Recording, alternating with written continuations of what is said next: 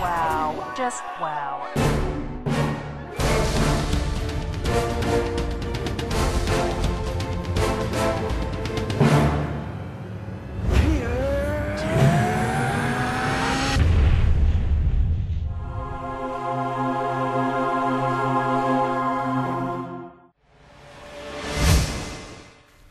Oh, hi, welcome to the NExUS. The theme this week is science, which is an extraordinary stroke of luck, as Dan was killed by a series of inexplicable time paradoxes after last week's show. Thankfully, I've been able to rebuild him using science. And corpses. Mostly corpses.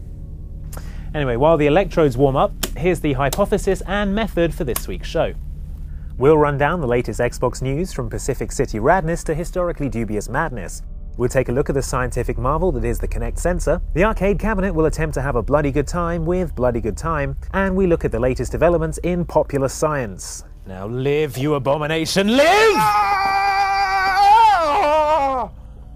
What did you do that for? I needed someone to read the news. You toyed with the fundamentals of nature. You defied the proper order of things. Laughed in the face of God just so you didn't have to read this week's news. Pretty much, yeah. You're a monster, man! Look, just do it, alright, or I'll give you a dog's head again. I'll be good. Yeah.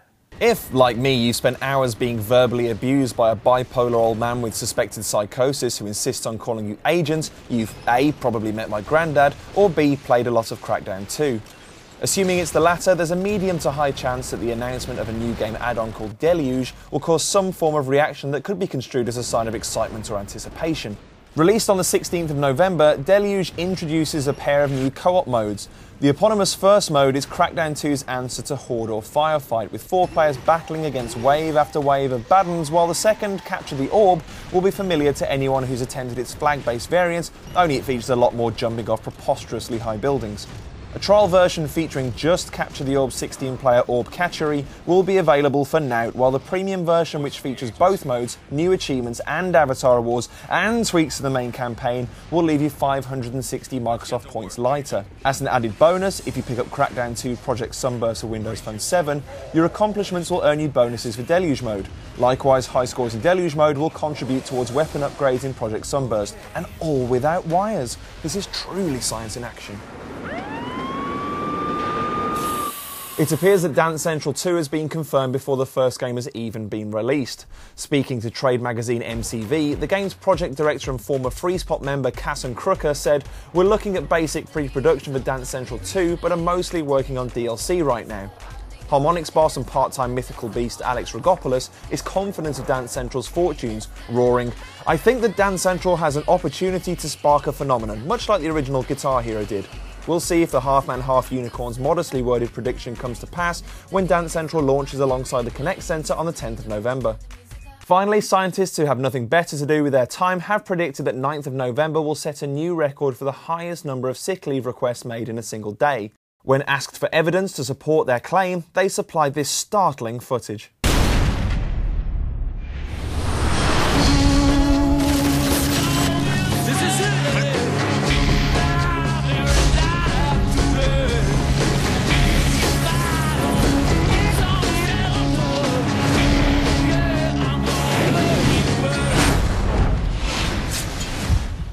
More news next time, everyone. Look, I read the news. Is this really necessary? No, it's pretty funny though. Hi everyone, Call of Duty Black Ops, it's a big release. It's coming out on Tuesday the 9th of November, and it's a simultaneous worldwide release. Activision are putting out a bunch of special editions for the game.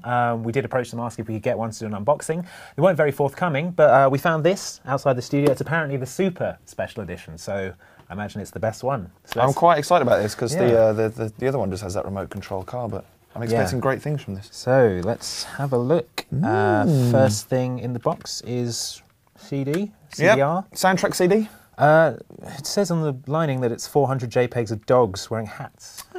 Useful. I'll just put that down there. What else we got here? We've got a jar of pickles. I guess for snacks if you're playing. Hungry multiplayer. Possibly. Don't really get the relevance. Copy of the novel Vanity Fair by William Makepeace Thackeray. Fantastic. I've never read that. Not quite sure what the relevance is to the main game, but Yeah, it says it mixes ambition, greed, duplicity, coarseness, wealth, and poverty into a literary tour de force. That could be the story of Activision. So, yeah, well... The solar system is truly incredible. It contains more things than you can possibly imagine. Think of a thing. Harmonica. Well, it's a rhetorical question, but yes, it contains that. Think of something else. Frazzles. What's that? It's a kind of bacon-flavoured crisp. I don't know, it probably contains that. The point is that the universe is vast and wonderful and contains all sorts of strange and unusual things. Things like these, the top 5 weird gaming peripherals of all time. Ah, the Power Glove. Anyone who had an NES in the 90s wanted one, mainly due to adverts like this. Now you and the games are one. There was also this guy in The Wizard, who, believe it or not, was the coolest guy in the world at the time. I love the Power Glove. It's so bad. Sadly, Cooley McQuiff here was right. The Power Glove was bad, being imprecise, difficult to control, and having only 2 games designed specifically for it. You can't deny it looks awesome though, which is probably why they still fetch a hefty price on eBay. That and this. At some point in the early 1980s, Atari was so drunk with power they decided they could control video games with their minds. Somewhere around the prototype stage, this transformed into controlling video games by wiggling your eyebrows around. Testing revealed that everyone who played the Atari Mind Link got massive headaches, so Atari responded with their classic reaction to every problem and buried every unit in the desert. Well, they cancelled the project, but they're probably out there in the desert somewhere. Someone go check. First of all, we want to say congratulations. You have in your possession the Sega Activator. The Sega Activator was an early attempt at full-body motion control, consisting of a plastic octagon that emitted infrared beams to work out what you were doing. There's no way they could make that overcomplicated, right? Panel 2 is the B button, panel 8 is the C button. Panels 1, 3, 5, and 7 act as the directional pad. Oh, but it's easy to set up, right? You'll need to recalibrate every time you turn on the Genesis or when you put in a different cartridge. Oh, let's move on, shall we? Longtime synesthesia enthusiast Tetsuya Mizuguchi was so intent on letting the player feel the music when playing his seminal shooter Rez that he thought it necessary to develop the trance vibrator. Resembling a button-free mouse and housed in a machine-washable sock, it plugged into a USB port and vibrated in time to the game's pulsing kick drum rhythms. We've no idea why it featured a protective sock, but it's possibly something to do with the buzzing bricks of versatility. When interviewed to promote the game's release, Mizuguchi said, "It's up to you to choose where you want to feel the vibration. You can put this vibrator on any part of your body. Maybe you can have a friend next to you while you play. She might be able to keep it for herself. I wanted to make it so you could have some sort of link with the person you're with." 5 years later, he told Eurogamer, "That was kind of a joke, but a very serious joke. No sexual meaning." If you'd like to recreate the experience, Res HD on Xbox Live Arcade allows you to use up to 3 other controllers as makeshift trance vibrators. You'll have to knit your own protective socks, though.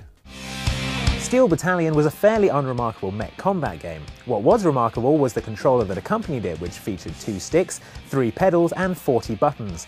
Oh, and it cost around $200 US, and was nearly 3 feet across. And only worked with Steel Battalion. Luckily, there's a new version of Steel Battalion coming out soon for Kinect, reducing the number of buttons needed from 40 to 0, which is great news, unless you're a button manufacturer. What else is in there? If I'm not mistaken, this is a antique Chinese opium pipe. You think that was salvaged from an actual Black Ops? I'm sure Activision have their reasons. Lizard, squeaky lizard, some nunchucks. Of course, Kinect does away with the need for ridiculous controllers. Someone should probably tell Atomic Games in their Game Boat. Game it real indeed. Kinect started life at E3 2009 as Project Natal, with the aim of providing a controller-free gaming experience.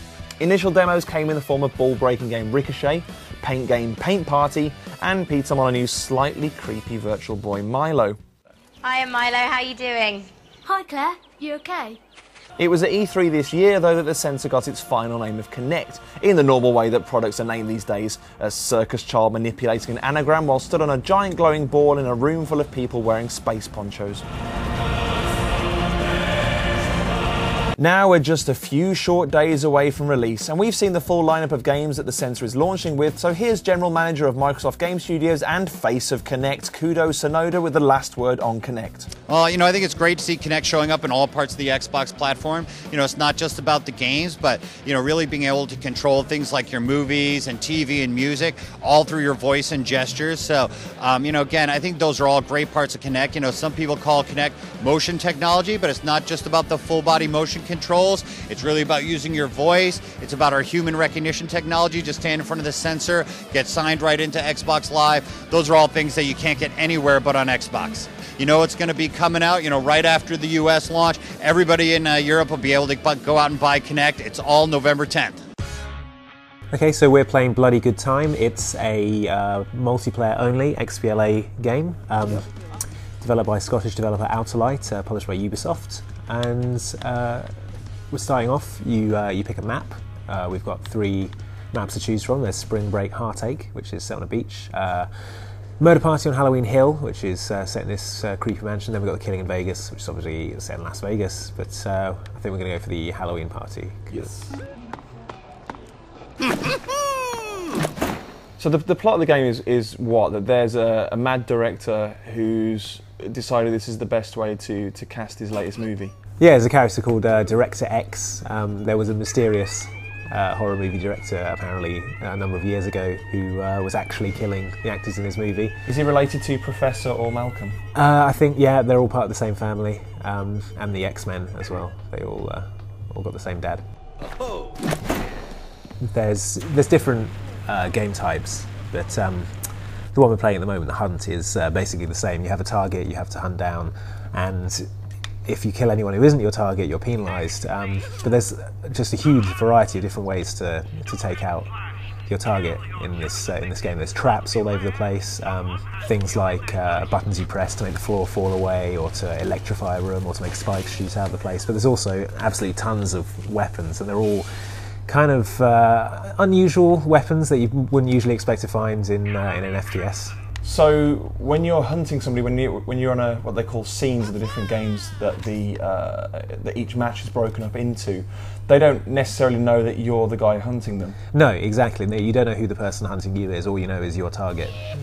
So sheathing weapons becomes kind of a tactical element of the game. Yeah, exactly. Also, there are the houses and the places where the death matches are taking place. They're also patrolled by security, and if they see you running around with a gun out, you'll be spotted by security, who will then give chase and taser you if they catch up to you. Nice. And that obviously leaves you completely vulnerable to attack. Yeah, totally vulnerable to attack. So if someone's trailing you, they see you getting tased by security, that's their chance to strike. It's also, you have like these Sims style need indicators. So you've got your tiredness level, you've got your toilet level, and your food and drink level. You don't just get points or star points in this for kills, do you? It's all about the combination. So if you go up to your prey and you taunt them, preferably if they're sat on a toilet, then dispatch them, and then you perform a humiliation move, you're going to get more fame points than if you just did a straight run in and kill. Exactly, you get stars. Ostensibly, these are all auditions for Director X, so he's looking for people with star quality, and it's people who perform the most ridiculously over-the-top kills are the people that he's looking for his wonderful movies. So, Bloody Good Time, does it live up to its name? Is it a bloody good time? Are you having a bloody good time right now? I'm having a good time. I don't know how bloody it is. There's not actually any blood in the game, so bit of a misnomer there. But yeah, I think you know, for people who don't like their FPSs to be so kind of po-faced and serious all the time, this is just a bit of light-hearted fun. It's only 400 Microsoft points. It's incredibly cheap. So yeah, I would recommend people download it, give it a go, because I am enjoying it. A mere 400 points. Indeed. Absolute bargain. And a copy of the game. Good, I'm glad they included that. Yeah, we'd probably recommend you stick with the hardened or prestige editions of the game, to be honest. But thanks very much, Activision. Well, that's the conclusion for this week's show. If you want to... You're all right there? Yeah, it's an alien crystal. Don't look directly at it, yeah? Right. Well, if you want to suggest a feature for the show, or just send in some artwork or even some music, then the Haunted Printer has received an upgrade by collecting together equipment from our lab and is now even more powerful than ever.